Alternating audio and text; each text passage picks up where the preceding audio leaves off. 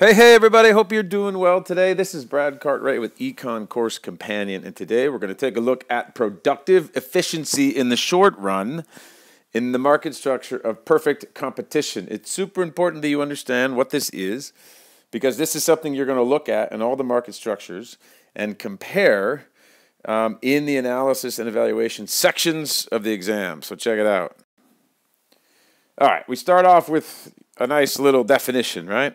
A firm is said to be productively efficient if it produces its product at the lowest possible unit cost, which is the average cost. So productive efficiency happens for firms. We're talking about firms. We're not talking about the marketplace. We're talking about firms when they are operating the most efficiently they possibly can in producing their goods, where MC equals their average costs, or where the marginal cost equals their average cost. And by the way, average cost is also the average total cost.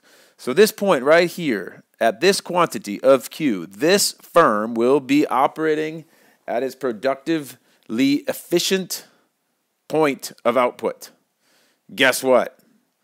Yeah, well, this is also, if you think back to the break-even point, this is also the break-even point, yeah, where the average total cost curve and the marginal cost curve intersect, and this always happens at the lowest possible point of the average cost curve, as where the marginal cost curve intersects. All right, so this quantity right here, if the firm is operating right there, where MC equals AC, that quantity right there, the firm is productively efficient.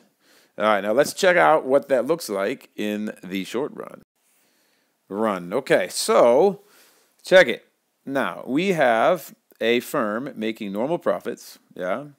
A firm making normal profits in the short run. So how do we know that? Well, I'm sorry, abnormal profits in the short run. How do we know that? Well, here's the industry graph, right? The firm is taking the price C because they're price takers, and that means that we have a perfectly elastic demand, average revenue, marginal revenue curve. And remember, we want to think about how did we decide where their profit maximizing level of output was. It is where the MC curve crosses their marginal revenue curve, okay? So this firm wants to produce at this quantity where P equals Q. But is that their productively efficient point? No, right? Because in abnormal profits, their average cost curve, this average cost curve, which bottoms out on the MC curve, is their way of showing where and how they would make abnormal profits. So the abnormal profits are represented by the firm operating at the quantity that will be profit maximizing, hopefully, but that's not productively efficient. Okay, so when a firm in the short run, in perfect competition, is making abnormal profits, they are operating at an allocatively efficient point where MC equals AR, which is this point right there, right? MC equals AR. Yes, they are.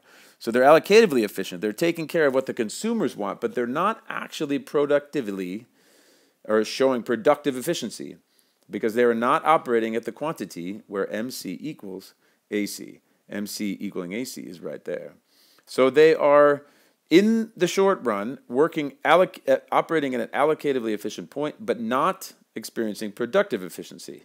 Now, let's take a look at the same firm if they're operating at a loss, right? Productive efficiency, that is where MC equals AC. Is that where they're operating? No, there's MC equaling AC, right? In a loss, remember, we always look for, in creating this curve, we always look for first where the MC crosses the marginal revenue curve, because where marginal cost equals marginal revenue is the profit maximizing output. And therefore we extend this upward and then draw our average cost curve to represent the loss, right? But check it, we are not operating there. This would be productively efficient point for the firm. But are we operating where MC equals AR?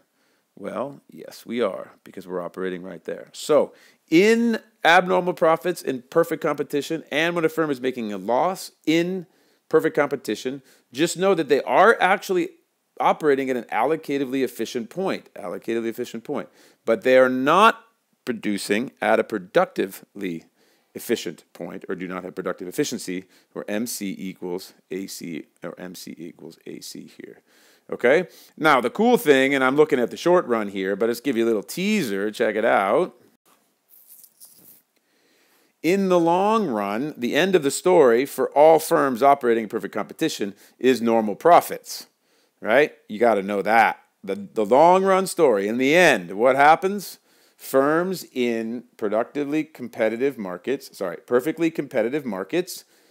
will make normal profits. If you don't understand that, go back and check out the 3 videos I just made on profits.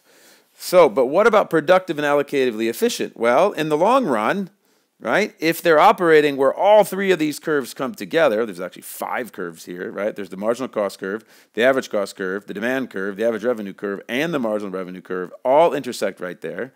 This would be the profit maximizing point, which is where MC equals MR, in normal profits in the long run, which is the end of the story for every firm operating, hopefully, in perfect competition.